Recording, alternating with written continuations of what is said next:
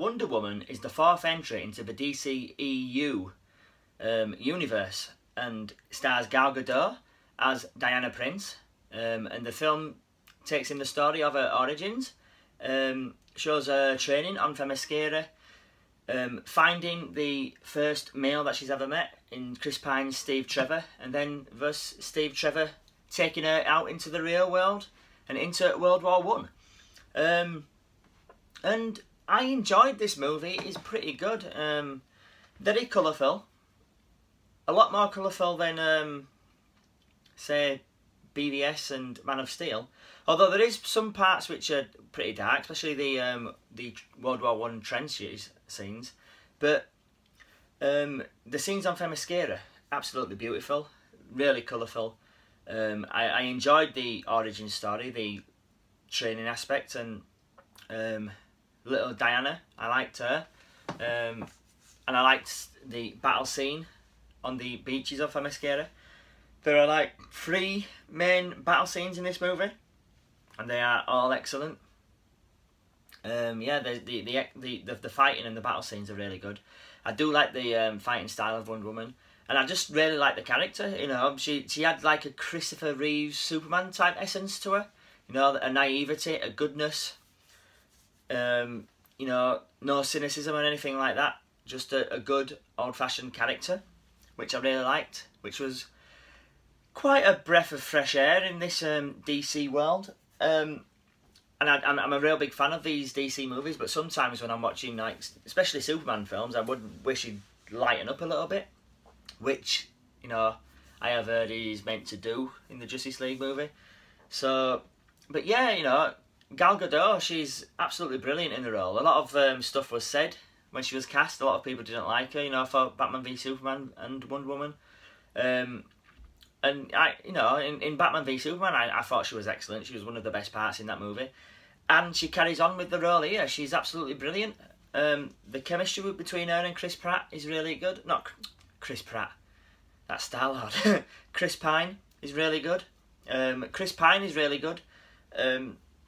I do like his Steve Trevor. There is aspects of Steve Rogers in his character, but that's to be expected in the type of film that this is. The film does sometimes feel like Captain America the First Avenger in the style of movie, but in a good way.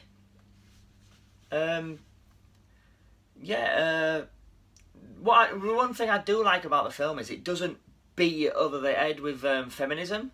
You know, she is a strong female character, and I do get the fact that, you know, this is you know, the first female-led superhero movie that's out there, and it is the big one, Wonder Woman.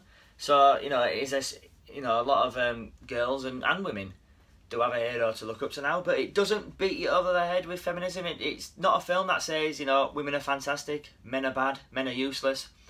Because Chris Pratt, I keep calling him Chris Pratt, because Chris Pine is really good in this, and his character of Steve Trevor is really good, and the chemistry between the both of them is fantastic, and they complement each other well. You know, they both learn off each other.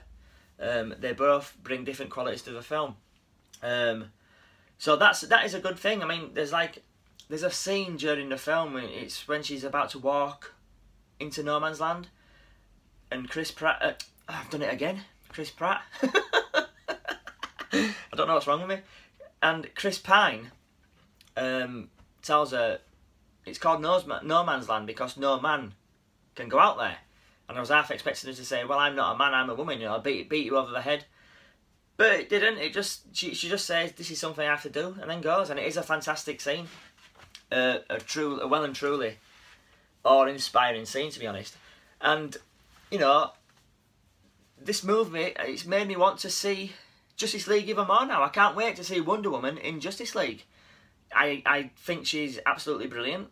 I'm not sure if it's the best, you know, DC Extended Universe movie.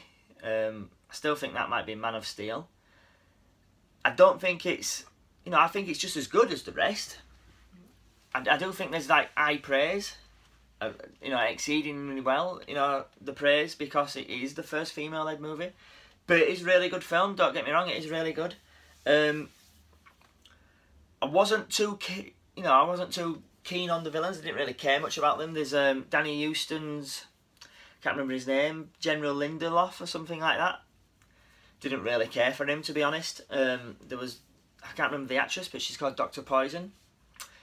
Interesting at the start, but then didn't really care much. And spoiler alert, but it's been said that they're, especially during the last battle, there's a lot of CGI involved because they bring in the villain Ares, and he looks really good. But I do think he could have been better. Wasn't really keen on the actor that they picked for him. Not that he's a bad actor, just didn't think he looked the part. But when he was armoured up, he did. And yeah, CGI villains, it doesn't really bother me because I didn't mind Doomsday in BVS, so Ares being all CGI and that. But the last battle is really good. The trench battle and the village all in one is fantastic, and the battle with the Germans and the Amazons on the beaches of Themyscira is fantastic. Like I said, the battles and everything are brilliant. Yeah, I really enjoyed this movie. Like I said, I'm looking forward to seeing more Wonder Woman films, seeing her in Justice League. And yeah, all I can say is these DC Universe movies, the only way is up now. Let's just hope Justice League can be at least just as good. So yeah, I really enjoyed this film. Gal Gadot was fantastic. She's a fantastic Wonder Woman. So I'm going to give this a rating of A-. Yeah, guys, I'm sorry this review's late, but I've been really busy, it's like almost a week since I've seen Wonder Woman now. But yeah, write in my comments, let me know what you think of the movie. How do you rank it in the DC films? Are you looking forward to Justice League? Like and share my channel, guys, and remember, stay heroic.